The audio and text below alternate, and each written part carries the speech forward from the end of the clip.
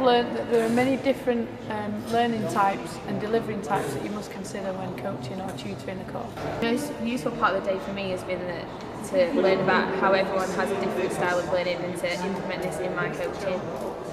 It has made me think differently about how to deliver my sessions, in that I can use what I've learned today and implement that. So things like the different learning styles, I can think about how other people learn and use that in my delivery. The most useful part of the day for me has been the practical part, because I'm quite a hands-on person and I quite like to learn by doing.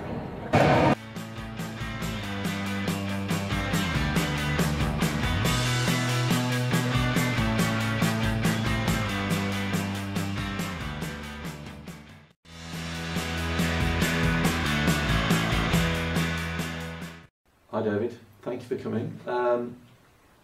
We've now had a partnership with England Handball for 6 years.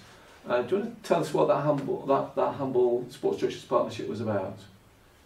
I think recognising after the awarding of the Olympics and a sport that perhaps people didn't recognise, we were a growing governing body that was still very much voluntary run at that point in time, and maybe needed to make best use of the demand that was likely to come our way, and not having potentially the experience and knowledge of how to grow our coaching courses, how to reach a wider audience. So just felt at the right time to look around and outsource that to an organisation that had been working in that environment for a while, and to learn from that experience, use that resource whilst helping us to grow in a manageable way that wasn't going to cripple the organisation.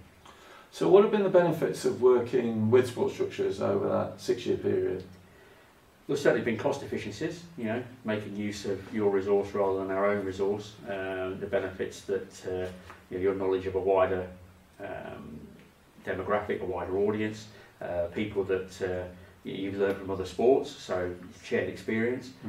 It's also been an opportunity to train up our own staff, whether that's tutors or people within the organisation, to have that longer term ambition. If we were ever going to bring it back in-house, we would have benefited from it. It wasn't just an ongoing reliance on one external organisation. So, but also, your own structures, processes, procedures, not having to recreate our own stuff, and utilise some best practice work in that regard, just to get us quicker to the start line, rather than starting from scratch and trying to learn blind.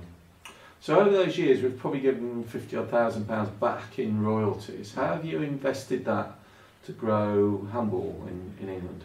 A number of different ways, really. Obviously, some goes into our development side of things, whether that's into development staff, whether it's into actually back into the coaching programme itself. Also in terms of our performance programme, we're still a very small governing body in the grand scheme of sports in this country, but it certainly helped us to invest in different areas, specifically around sort of coach education stuff. So it's gone back into very much the area that it's come from, to ensure that's whether that's tutors, whether it's new courses, whether it's research to find out actually what customers want, whether it's actually delivering the right sort of CPD and ongoing development for them. So you do a course, that's fine, but how do you keep developing that? So always looking for ways in which to grow our relatively small workforce and make them more and more comfortable and competent to deliver the sport. So over the 6 years, we've seen the Olympics in London, and we saw a significant rise in that one-day, really attractive, promotional coach education course. Now it's evolved into a longer, more educationally structured course, and you're taking that back in-house. Can you tell me the sort of thinking around that? I think we reached a point where we were more established as a governing body, bigger internal resources and structure, and I think an ability to take that learning and the development stuff that you've given us and make it our own. But also, I think just recognising that the Olympic bounce had maybe dropped off slightly, and now is a good time to take that back whilst we could manage with the numbers.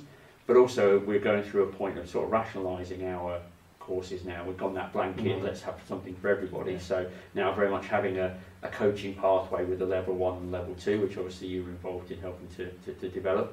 So we've got that accredited version, but also still looking at that entry level activator, stroke leader, intro courses that still very much are a big part of what we do, because there are still people that are getting introduced to the sport and want to have that initial confidence in terms of delivering it. We've also developed a smaller sided version to get over to things like the facility issue, and so that linked with a better introductory point for courses, for coaches and leaders, just felt like the right time. But I guess we couldn't have got to this point without having the partnership in the first place anyway.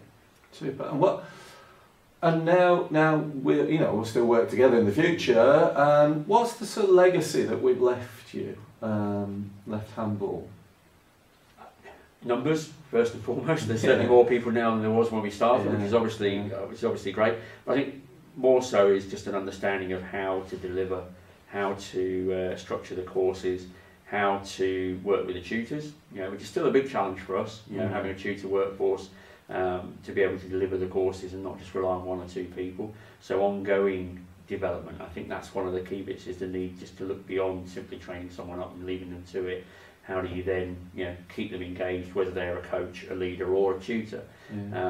But also I think the basic operational stuff around processes and procedures and even if it's just course structure, how to actually set up courses, which we were never in that sphere 6 years ago. We're much more confident in that now, and we've been able to attract people in to take on those roles, and it's just kind of natural evolution for us to take that on board now and benefit from the experience and the knowledge that we've gained over the past 6 years. Well, we've loved the partnership. We've had great fun with it, and we've learnt loads. So thank you very much, and it's working with you in the future. Thank you very much.